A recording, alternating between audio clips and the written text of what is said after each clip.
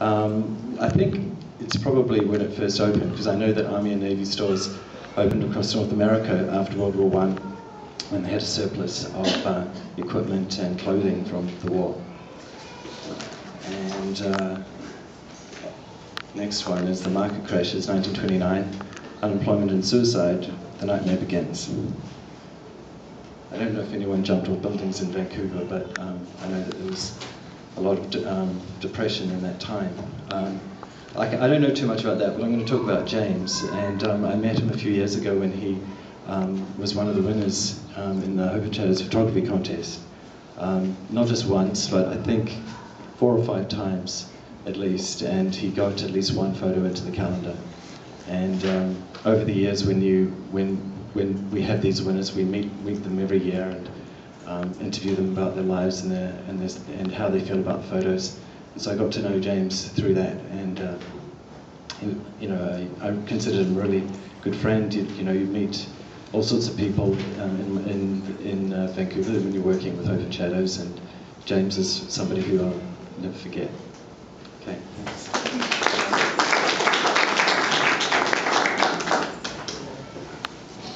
Oh.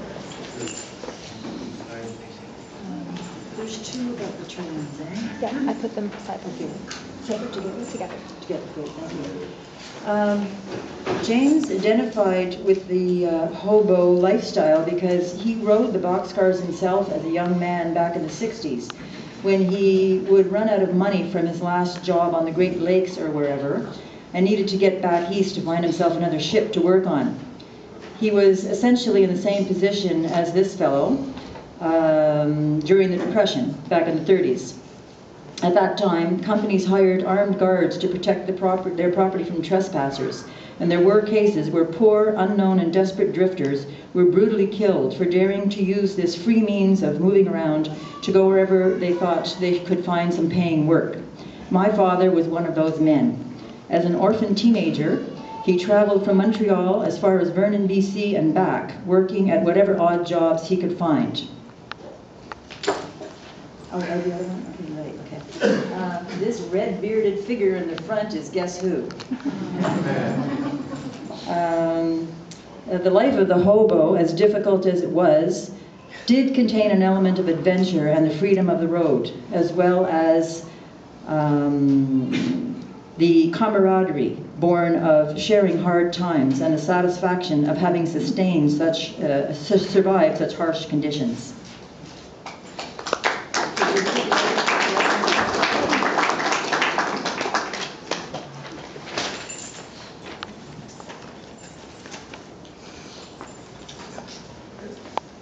Hi, my name's Claire Haxel. This is 1933, Hard Times. The land blows away on the prairies and a migration to pick apples in British Columbia begins. I met James probably about a year ago, I guess, at the Life Skills Center when he was working on the painting, and he had this tall ladder, and he'd climb up and take a look, and then climb back down and walk over and add something and come back and climb back up. And I used to think, holy moly, this is going to take some time. And I didn't realize it took 8 years, so I guess it did take a long time. But James was really lovely, and I know he was greatly missed. Thank you.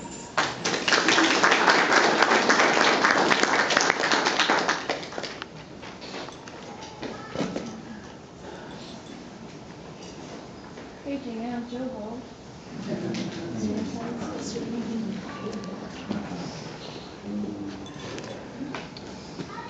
The 1930s in Vancouver is a really amazing militant time period after the stock market crash, and there was an amazing amount of organizing happening here in BC and Vancouver that impacted national scale politics.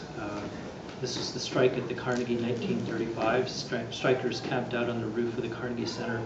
Food was hauled up by them in baskets. There's a very famous black and white photograph that you can find in the library's archives of the basket being raised from family members and supporters up to the strikers. This one is March on Ottawa, 1935. Police riots in Regina. There was 17 casualties during that time. I didn't know James very well, but had met him on numerous occasions over the years, and just last week had the honor of seeing his work unrolled on the floor of the Life Skills Center, and it was just amazing the amount of time and effort and dedication that went up to this. So it's a real honor to be here with you.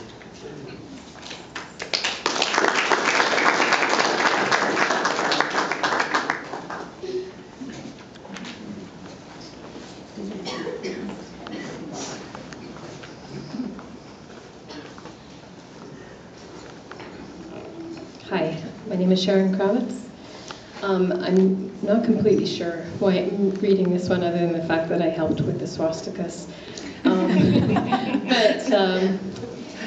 I'll read and I'll just tell a short story about James. Hitler, in 1939, he screamed war and the door to hell opened.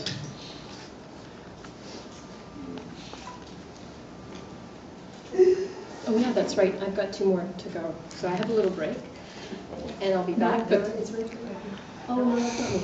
This is Greg from the College Festival. Yeah, I'll be back. I'll tell the story.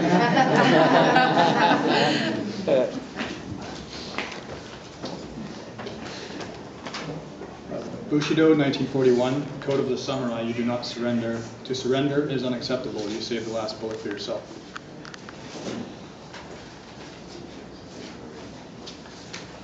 One suitcase, 1942. The Japanese were rounded up and sent to internment camps such as Kaslo in the interior of BC for the duration of the war.